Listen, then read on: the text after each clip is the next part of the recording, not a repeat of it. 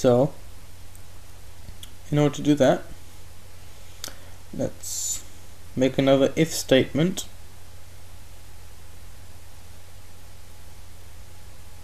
So if rotation axis rotation x y equals rotation axis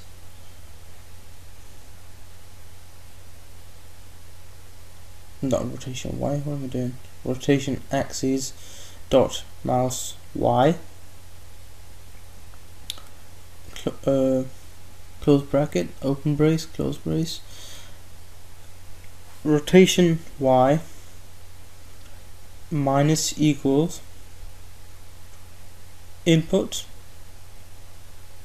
dot get axis open bracket mouse y times that by sensitivity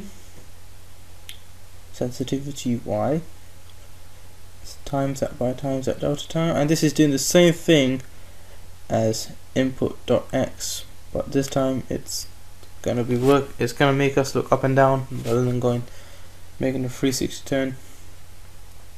And that statement, and let's put original rotation equals y quaternion equals quaternion dot angle axis rotation y dot comma vector 3 dot right, and then we're going to set its local rotation as well. Transform dot local rotation equals original rotation times that by y quaternion. Close that. Excellent. Save it. Now if we go back to Unity,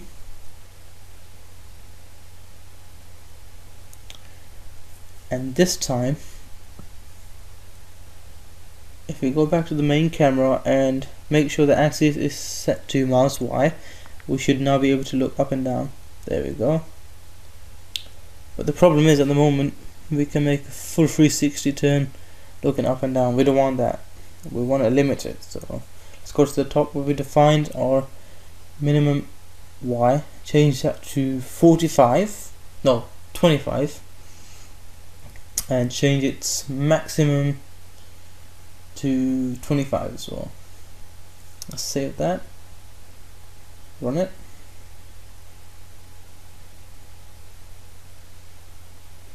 If it sometimes doesn't work, just click on the little arrow and reset the script sometimes. There we go, it's still not working. That's a bit strange. Okay, let me stop this.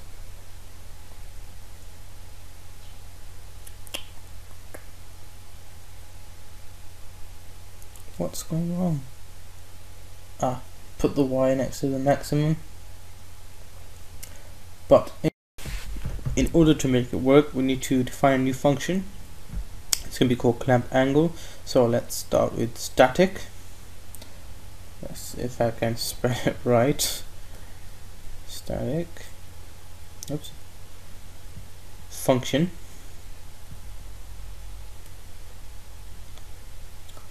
Clamp angle with a capital C and a capital A.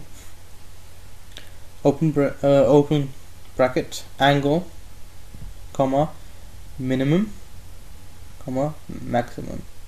Close bracket. We're going to define this as a type float. open curly brace, close curly brace. If open bracket, close bracket, open curly brace, close curly brace, angle is less than minus 360, then we want to set angle to equal to plus 360. So angle plus equals 360.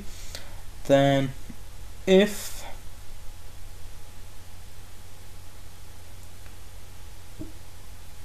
angle is greater than 360,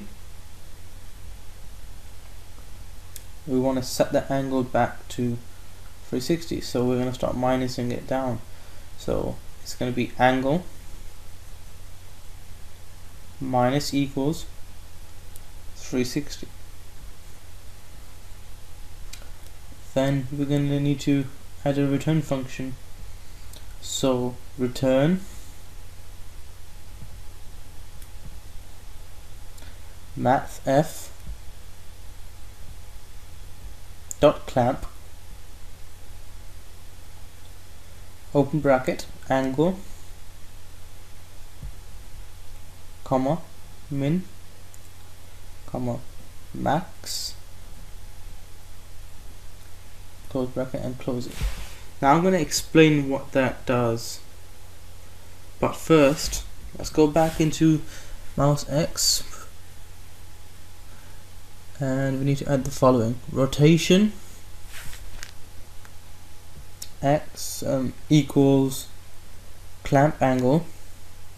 Make sure you spell it exactly how you spelled it down there.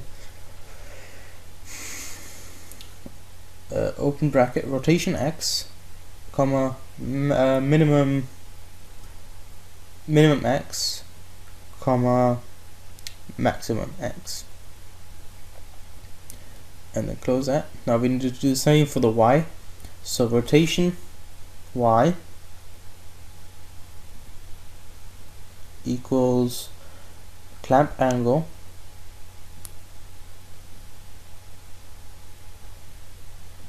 and open bracket rotation Y comma minimum Y comma space maximum Y, then close that. I'm now going to explain more about the clamp angle we just created, because before when we said the maximum angle is 45 or 25 for the y-axis and 25 on the minimum, there was nothing there that would clamp those angles completely. So if it's higher than that or lower than that, it would stop it in the rotation that it's told to. So how it works is basically like, if the angle is less than 360 degrees, keep incrementing it by 360 until we get back up to within the boundaries. These angles are all the same. So in this case, if y was 45 and the maximum y was 50, if it was less than 45, it would keep on increasing it until it reaches 45, and it will stay in that angle only. It would not go higher than that. It will shut itself down basically and say, hey, I reached my maximum, let's stop, I can't go any further than this. And if the maximum angle was more than I don't know, what did I just say, 45 degrees, keep decreasing it until you get back to 45 degrees, and then again it's going to say to itself is, hey, I'll reach over my boundary again, let me reset myself. So the player would not be able to make a full 360 turn on the y-axis anymore, because it will lock positions to 45 and another 45 on the maximum. But in our case we're using 25 and 25, so it will not be able to go higher than 25 anymore. It's going to lock its positions over there. So that solves that problem. But the main thing is it's the return math f dot clamp angles. I'm going to explain what, if we don't have that, this script right now would not be working. Basically, if we remove that line, then your clamp angle function does not return anything. Because we used it in our update function under each the mouse Y and mouse X, we're telling it to look at the angle. If it's higher than that or lower than this, then do this, then do that, then clamp the angle. So if the clamp angle does not return anything, then the X rotation and the Y rotation will never update. They will stay still. So it's basically saying there's no rotations added to them, so it's just gonna stand still and then you can't move, which is no good. So that's why the return math f is really important.